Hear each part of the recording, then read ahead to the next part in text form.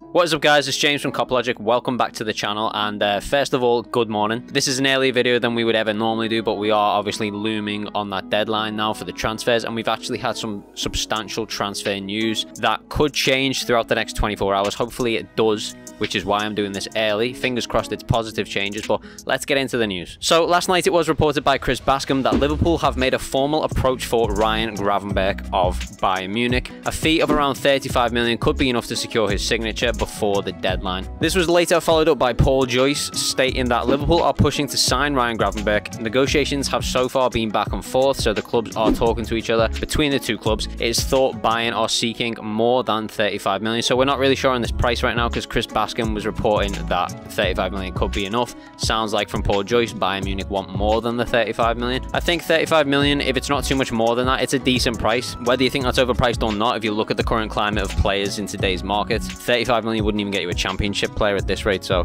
I don't think 35 million is too bad, honestly. Interestingly, Florian Plettenberg reported that Bayern have agreed personal terms with João Palhinha of Fulham, and an agreement between the clubs is basically all that remains to get that deal over the line. Now, I would say if Bayern are looking at buying João Palhinha, i.e. bringing in more midfield reinforcements, there is a very high potential that they are going to be willing to sell Ryan Gravenberch, so that's definitely good news for us in terms of getting Ryan Gravenberch over the line. I think they are probably looking to get more bodies into midfield because they're going to shift one. That's definitely promising news and lines up with the reports that we've been discussing already, talks back and forth with Bayern Munich. So Joyce goes on to say that Jorg Schmadtke will attempt to broker an agreement with Bayern for Gravenberch before Friday's deadline. It would be nice if he could do that because he hasn't actually negotiated anything up to this stage. The only players he's brought in have been release clauses, and the two negotiations he's attempted in Lavia and Caicedo have failed. So it would be nice if he could do something for us before he moves on. It's worth mentioning as well, in the same Joyce article, he also said that an offer of 120 million for Mo Salah would not even present Liverpool with a conundrum. They remain adamant Salah is not for sale. I thought I'd throw that in there because it's a little bit of good news if anyone is still worried about Mohamed Salah. Obviously, the Saudi window is going to be open for a further 2 weeks after ours closes, so expect this story to keep going for another 2 weeks, but I'm personally not worried. I really can't see Salah leaving in this window, and that news there just reinforces that, so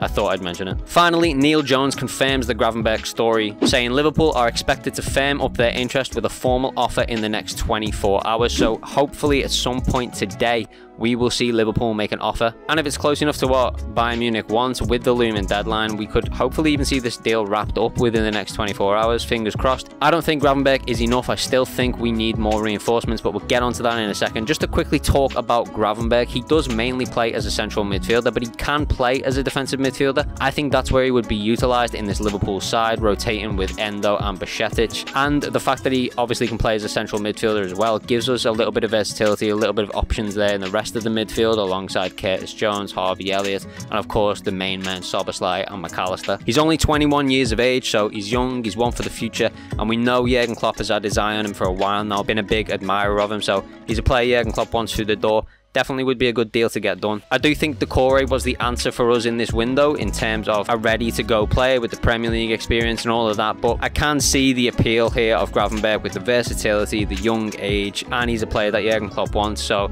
if the manager wants him, I'm always an advocate that we should go and get the player the manager wants. But I do just want to reinforce that I don't think this is enough. I still think Liverpool need to move on a centre-back. We've already seen the situation over the weekend. The fact that Kwanzaa has already played a game in the Premier League is crazy. The fact that we might be starting a game this weekend with Joe Gomez and Joel Matip just shows how thin we are for centre-backs, and we know that Matip and Gomez are both injury-prone, so we could be one, I think Jake said it in the last video, we could be one bad tackle away from having to field, God knows. At this point, it's probably is Kwanzaa because Nat Phillips looking like he wants to go out on potentially loan to Celtic, so definitely think we need a centre-back, but it's good news about Gravenberch either way. Make sure you get your comments in on the video, what you think about this deal. Do you think it's going to be enough? And if not, what are you expecting to see? Do you want another midfielder, or do you want the centre-back? I think the centre-back is a must at this point, to be honest. Let us know what targets you'd be looking at. And as always, if you have enjoyed the video, don't forget to give us a like. And if you want to stay up to date with everything going on in this transfer window, especially with that looming deadline day, make sure you hit the subscribe button and turn notifications on so you don't miss a thing. As always, we'll see you guys in the next video. Peace.